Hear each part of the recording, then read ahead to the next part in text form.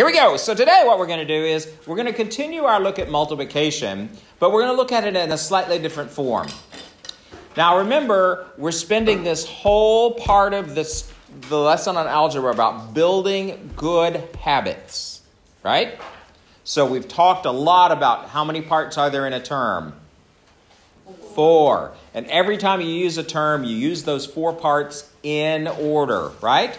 We saw it when we combined like terms. We just saw it when we did the multiplication. So we're trying to build really good habits so that later, when you're actually working these problems, you won't have to stop and think about, what do I need to do here? Yeah? Well, you're going to see the same lesson, but with a little bit more next year. The same lesson, but with a little bit more in year 10.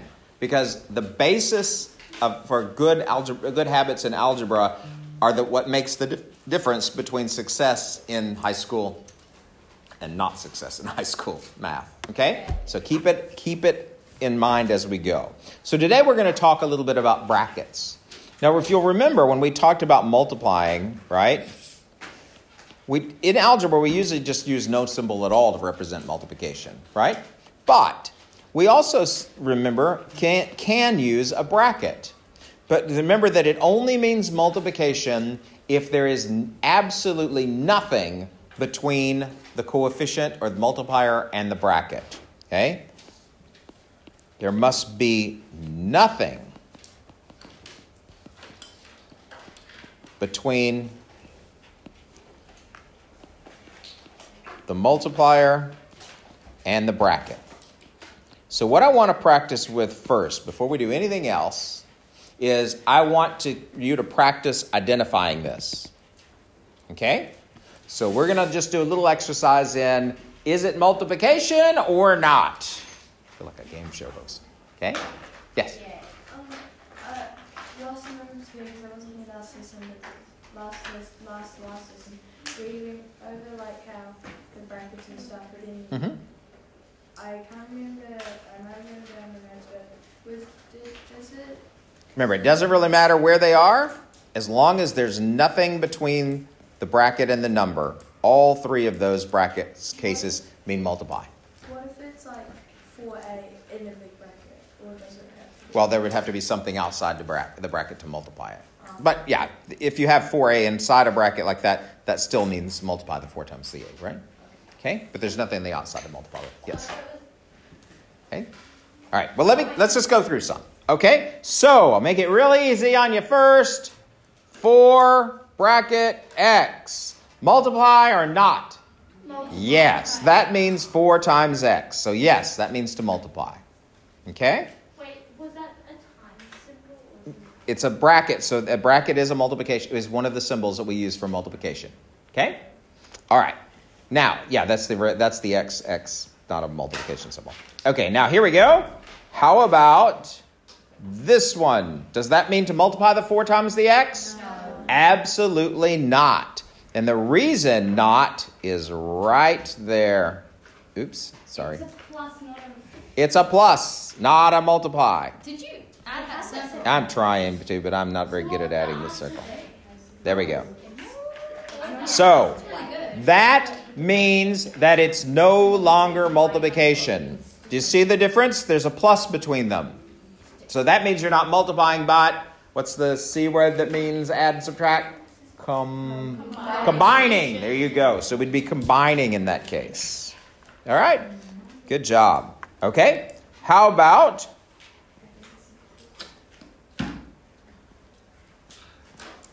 this one? Does that mean multiply? Absolutely not, because there's something between the multiplier and the bracket. Okay? Pretty easy? All right. Wait till you're trying to do it really fast and you get all confused. So make sure that it stays easy, right? The only time it means to multiply is if they're side by side, nothing between them. Okay? Now, you could, in a really strange world, see something like this. But the symbol between them is a multiplication symbol, so you know it means multiply, right? So that's very odd, but it could possibly happen to you. But So that means it's multiply. that still means multiply, right? That dot is completely redundant because you could just write it like this, right? which is even more redundant because you could just write it like that, right? Then why do people add brackets? Okay. You're going to see that we add brackets a lot to be able to stay focused and stay organized and keep the operations true. You're not going to see it so much right now, but as you build the algebraic system, you're going to see that adding brackets is critical. Okay? So when we talk about substitution, brackets are essential. Okay? All right, here we go. So what we're going to do is we're going to look at some steps for clearing brackets.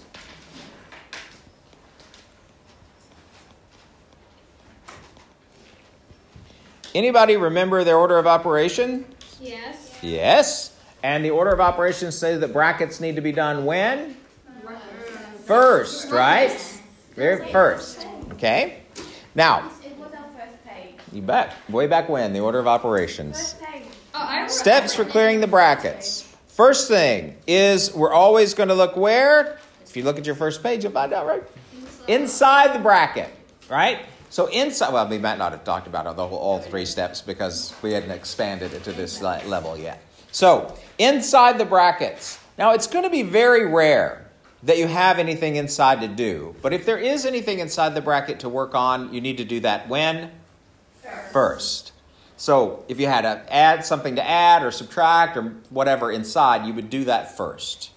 The second thing you're going to look for, which you're not going to have in this course at all, but you know that I'm always looking forward to where you're going, is you're going to look for an exponent. And by exponent, I mean an exponent on the bracket itself. Oh, yes. It's not inside, but on the bracket itself. I'll show you an example of what it looks like. But it's beyond the work that we're going to do in this class, okay? All right. And then finally, the third and last thing, which is also the thing that happens most. So which thing do you think people go to straight away? The multiplier. The third thing, which is the multiplier, yeah. Everybody always wants to jump straight to that because that's what you see the most, right? What you're used to doing is what you always want to do, right? So you need to make sure and slow yourself down and ask yourself, do the other two happen, right? Are they there? So every time we do one of these, I'm going to ask you, where do I look first? You're going to say where? Inside. What do I look for second? Exponent. What do I do last? And that's the multiplier, which is called a coefficient. Exactly. So you look for a coefficient, which is just a fancy word for the multiplier. Because remember, coefficient of a term is always a number. But coefficient doesn't mean a number. Coefficient means a what? Multiplier. Okay? It just happens to be a number in that particular case. We talked about the black shoes business, right? I love that analogy for you, the guys. That's good. Okay? All right? If you're wearing your uniform, what color shoes are you wearing? Black, right? But does that mean all shoes are always black? Nope. But are they still shoes? Yep. It's just a specific case for specific shoe. So it's basically an exponent. No, it's a multiplier. It's totally different. It's just a multiplier. Because an exponent means to multiply something times itself over and over.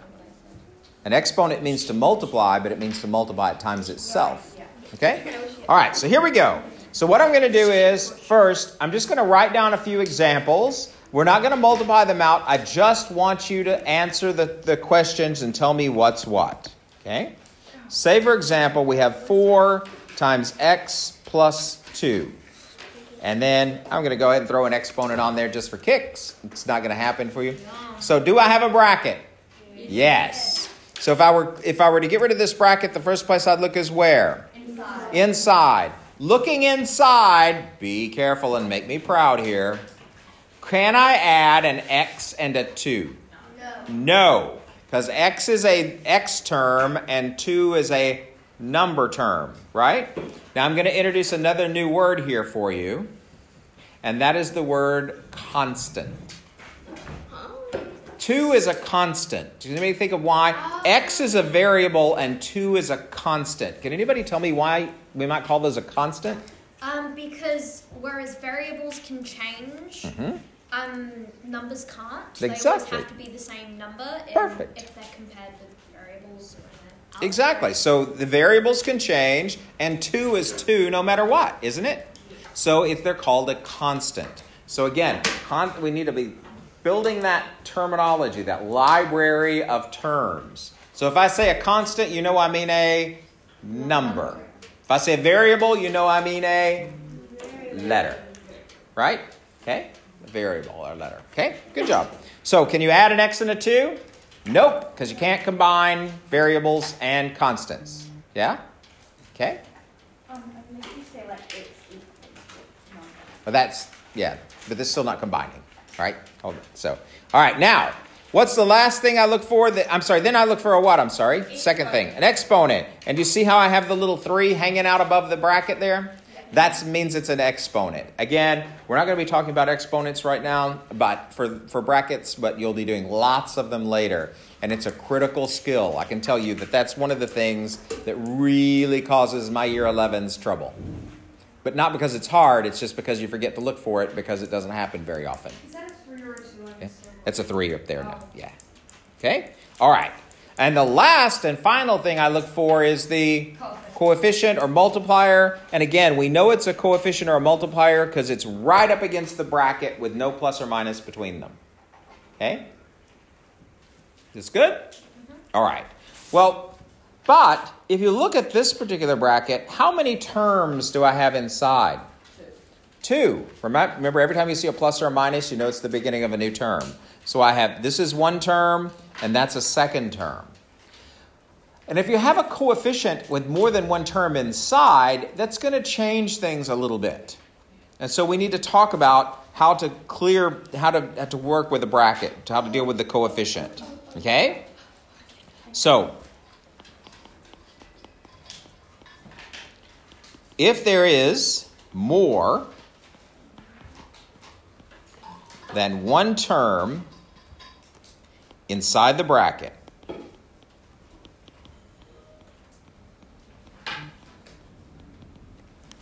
okay? More than one term. So you need to know how to tell when one term stops and the next one begins. It's everywhere you see a plus or a what? Minus, right? Because the sign is always the start of a new term. Okay? If there's more than one term inside the bracket,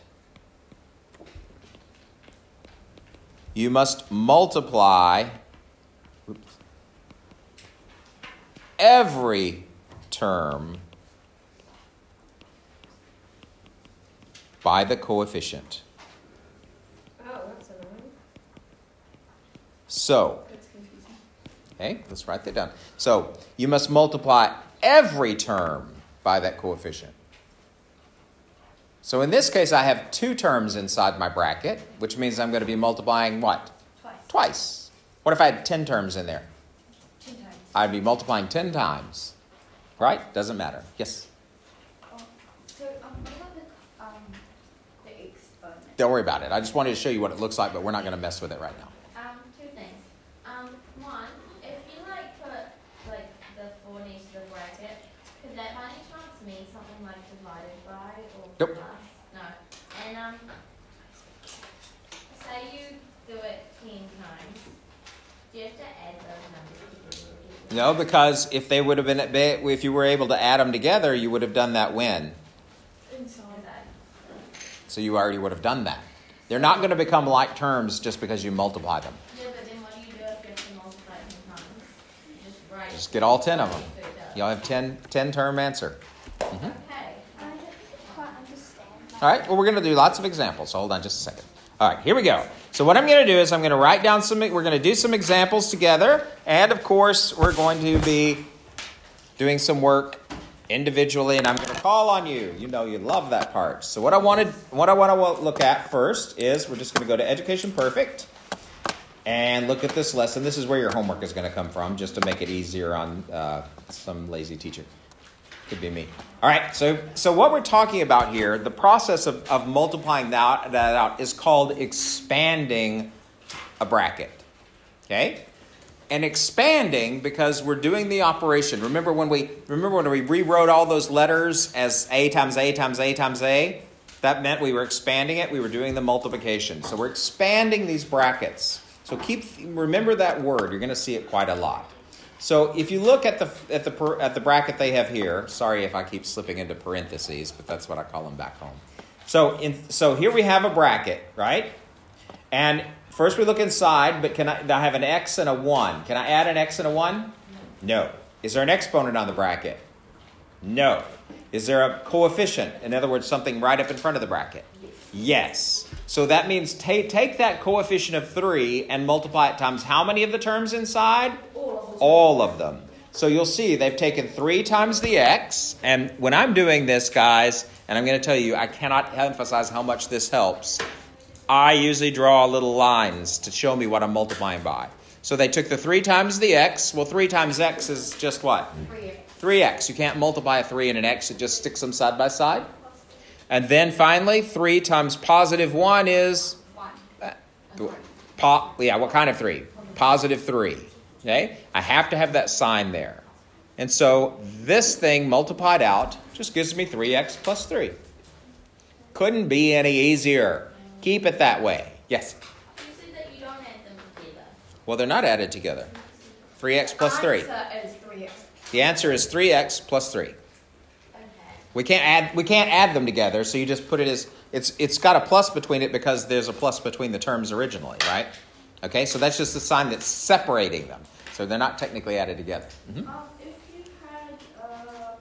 Hey, don't worry about if you had. If you have an if you had question, we'll see it. Everything that you're going to need to know, you're going to see. Now, can they get way more complicated? You bet. Are we worried about that? No. We're worried about what we're going to be worried about right now. Okay? So, okay. Let's see what's next. All right. So we're going to talk about these and just look at tons of them. Okay? So if you look at this, some expressions having brackets, by expanding them, you can get rid of the bracket. So here we have 3 and then a bracket, x plus 2. Right? So, first place I look is inside. Can you add an x and a 2? No. Is there an exponent? Not an exponent, right? That'd be right there. Then there's not one. Is there a coefficient? Yes. That means take every term inside and multiply it by what? The 3. Yeah? And inside I have how many terms? 2 terms. An x and a positive 2. Not a 2, right? A what? Positive 2. If you don't have a sign, you're going to cause yourself some trouble. All right, so first I'll take the 3 times the x. And 3 times an x, I can't really do anything but just what? 3x. Yeah, just stick them side by side. That's where you get the 3x. Then I'm going to take the 3 times the positive 2. Positive times a positive is a? And 3 times 2 is 6. If you don't have the sign, you don't have an answer. It's not right without the sign. So my completed answer is 3x plus 6. Okay? Now can I add that 3 and 6 together? They're both numbers. No, because 3 is not a number. What is it called if it's in front of that x? It's an algebraic term, but it's a coefficient of an algebraic term. So yeah, you're exactly right. It's the coefficient of an algebraic term. And a coefficient can never be combined with a, what's the new word we just learned for numbers? Constants. Yeah, there you go. Coefficients and constants are not the same, right? So they can't be combined. Okay? All right. Now, don't worry about the arrow going backwards. We're going to learn later how we can turn this back into that. But that's for another day. Okay? Now, in this exercise, what they're doing is they're trying to get you to see that when you have a different variable, you have a different unit, right? So here they're using sheep and cows, but I could just as easily say 10s plus 2c, right? But what they want you, they're writing it out in words to remind you that if you have s's and c's, are they like terms?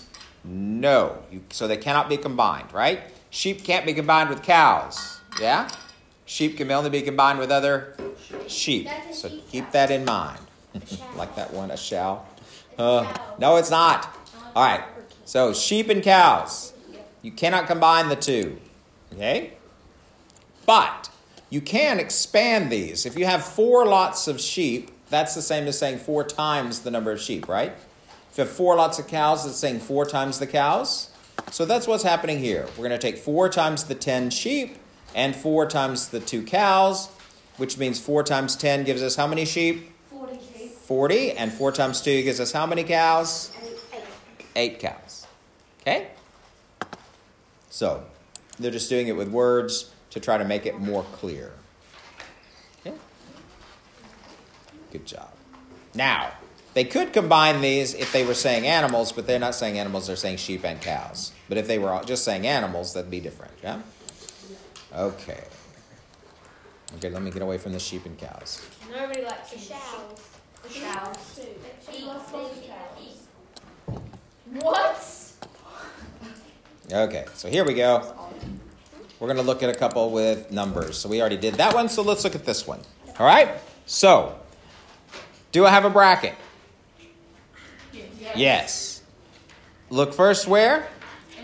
Inside. Inside I have x minus 2. Can I subtract a 2 from that x? No. Good. What do I look for next if there isn't? So no exponent. What do I look last, which is most common? The coefficient. And I know that 3 is a coefficient because it's right up against the bracket. No symbol between them, right? Okay? So I'm going to take that 3 times how many of the terms inside? All of them. How many terms do I have inside?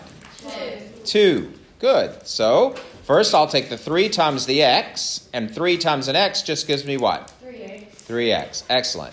Then I take the 3 times the negative 2. Positive times a negative becomes a negative, and 3 times 2 is 6. Can I now combine that 3 and 6? No, because that's not a 3, it's a 3x and a negative 6, right? They're not like terms. What if it was just a plain old 3 with no x? Then can I combine it with a 6? You bet. But I would have already done that, wouldn't I? Yes, you would. Okay? So keep that in mind. That's the reason we do that in that particular order, is because you want to keep it simple. All right? Good deal. Let's see what else they give us. I should just make up some. There they go. They're showing you all the multiplication. Here we go. Ready? So, do I have a bracket? Yeah. Yes. So what do I look first? Inside the bracket. Inside. Inside I have x minus 4. Can I subtract a 4 from an x? No, they are not. What are they called? That's right. Like terms. There you go. They're not like terms. Is there an exponent on the bracket? No. They're not going to be, but you need to get used to looking for them because there will be next year, but still, we're closer to next year than you'd think. Then, is there a coefficient? What's my coefficient? 5. I need to multiply that 5 times how many of the things inside? All of them. So first, I'll simply take, turn my thing on. First, I'll take the 5 times the x, which gives me what? 5x. Second, I'll take the 5 times the negative 4. Positive times a negative gives me a negative. And 5 times 4 is 20. Now, can I combine that 5x and negative 20? Nope. So you're done. That's your answer. How easy is your life right now? Don't you wish all your classes were this easy? Come on. All right. Now, let me get you one that we can work together. And, y'all are going to do the work. So there you see, they're just multiplying it out. And they get the same answer we got.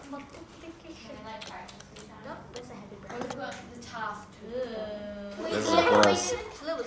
It's disgusting. All right, here we go. Ready? Oh, don't fill in the gaps. I don't like that. That's. All right, hold on. I'll tell you what I'm gonna do. I'm just gonna make some up. And we're gonna put them on. All right? Yeah. Here we go. Y'all are still gonna have to do Education Perfect. It's the only homework. Here we go. So, what do you have? Okay. Negative 2. Oh, yeah, I did. I threw a sign. You better watch them. All right. Negative 2 times a minus 4. Go. You got 30 seconds, and then I'm going to call on somebody. Totally serious. Just be all it takes. Yay! See? Just be all it takes, isn't it? You should be proud.